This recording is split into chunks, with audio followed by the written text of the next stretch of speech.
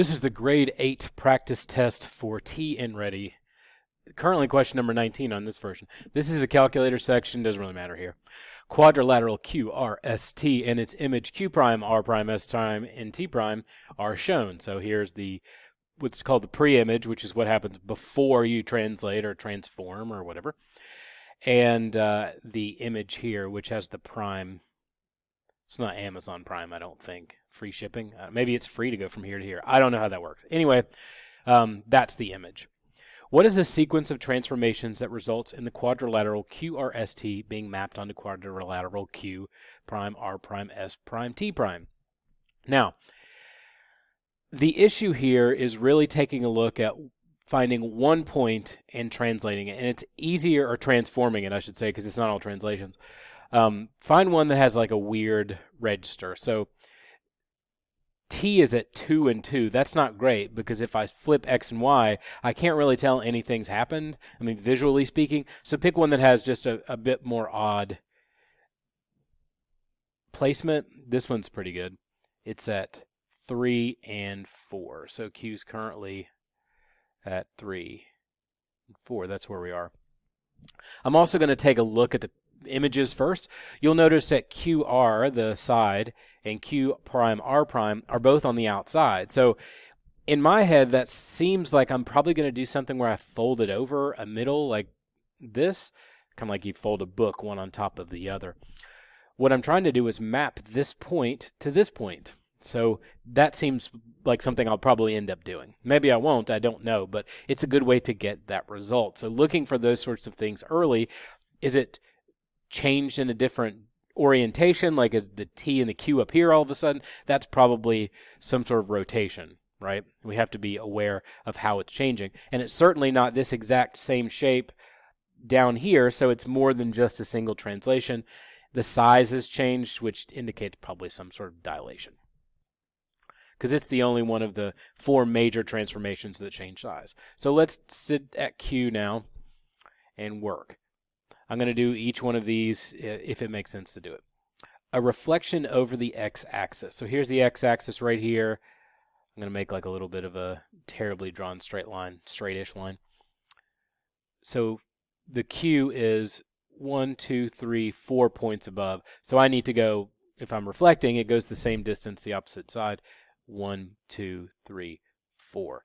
That's where this point will be after a single transformation. So actually I was going to put that dot there, but that's kind of a dangerous thing for me to do. So instead what I'm going to do is put a little bit of an X there. X marks the spot. That's where I'm currently located. That way I don't lose my mind and think like, well, I'm done. Having an interim mark is helpful.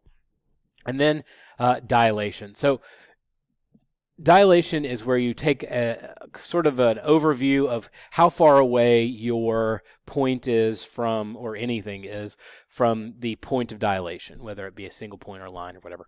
And then adjust as defined by the scale factor. So what I'm going to do is say, here's my origin, because they tell me it's dilation at the origin. If they said dilation about 3, 4, I'd need to mark 3, 4, and then do a quick analysis of how far away it is. I can easily just look at the number and see right now it's 3 and -4. That's where I'm currently located. But I'd rather just do a little bit of a different analysis and look at what happens to the X and then look at what happens to the Y in terms of where they're related from the origin. 1, 2, 3. See how it's the same line now? So the X is at 3 currently, 3 away, and it's 1, 2, 3, 4 negative, like this. And that's where those numbers are coming from. So then I apply the scale factor. It says origin scale factor of 2, which means it's twice as far away from the origin. So I need to multiply by 2. Really tough, right? 6. And -4 times 2 is -8. The only thing that people mess up on here is they go back to this point for some reason and start to go 6 over and 8 down from here. That's not how that works.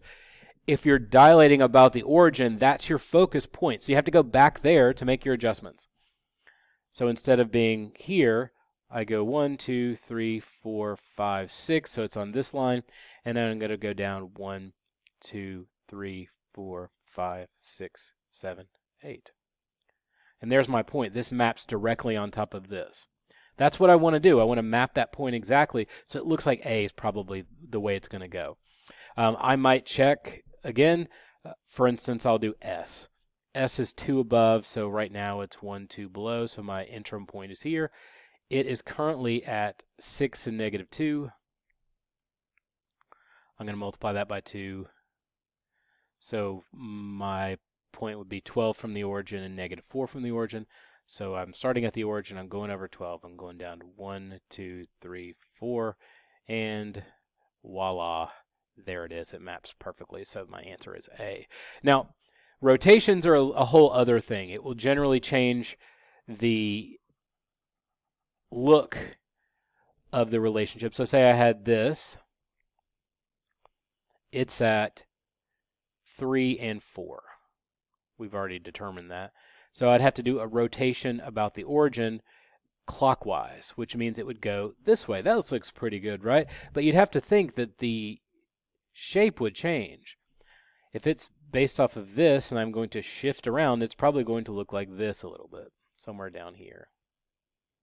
Although this line won't be exactly straight like I drew down here, but just as a general rule, it's going to change the orientation of the shape. Sort of quick method you might want to use is, since it's about the origin, we just make sure that this is at 3, 4, so we sort of make this. So I need to recreate as if this one, since it's clockwise rotation, goes this way. Imagine this hinges here and you just push it so it falls over, which would mean it's 4 on this axis, so it becomes 4 on this axis.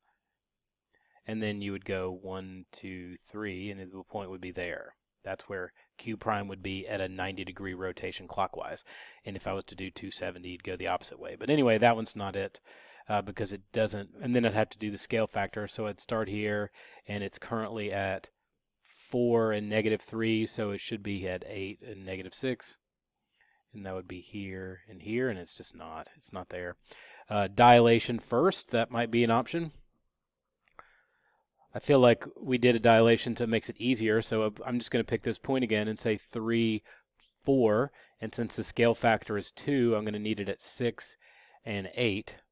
Because times 2 times 2. So our middle point would be at 1, 2, 3, 4, 5, 6, and then up at 1, 2, 3, 4, 5, 6, 7, 8. That's where our x would be. And then translation of 2 units right, and then 2 units down. No way, it didn't even cross the axis, so that's out. And then finally, they want you to do a clockwise rotation, or counterclockwise rotation down here, 270 degrees. So I'm here. Counterclockwise would mean I'd go this way, so you'll notice that the point on the axis is 4, and it's 3 up from there. 1, 2, 3, 4, and then 1, 2, 3. So that would be 90 degrees, and then I would flop it down here, 1, 2, 3, 4. 1, 2, 3. This would be 180 degrees rotation, and then I'd just flip it up here. So it kind of gets me right back to where I started. So you can see a 90 degrees clockwise rotation and 270 degrees counterclockwise put you in the exact same place. So now my middle point, or my X that I draw to indicate that I'm not quite done yet and don't pick that answer, it would be here, and then I would do a dilation, and we showed that didn't work when B failed, so it's going to fail in D as well, so our answer is A. I gave you a little bit longer explanation just so I have a chance to cover quick ways that you could do those transformations, but originally the first one worked perfect, and a nice visual cue is that, well, QR is on the outside, it's outside here, and the orientation is not that far off. It's not this, they're only 1 quadrant apart. If you were going to flip this thing down here, it's going to change it to where the longer sides are actually vertical as opposed to horizontal like this. So you'll end up with a bit of a different look overall. The orientation would change. But the idea that the QR is out here and the Q prime R prime is out here, that gave me a huge hint right at the beginning. That could save you a ton of time. You don't have to do all the work if you can get a feel for like what transformations make things do. So use your eyes here and then follow through by performing a couple transformation sets, and you'll find your answer.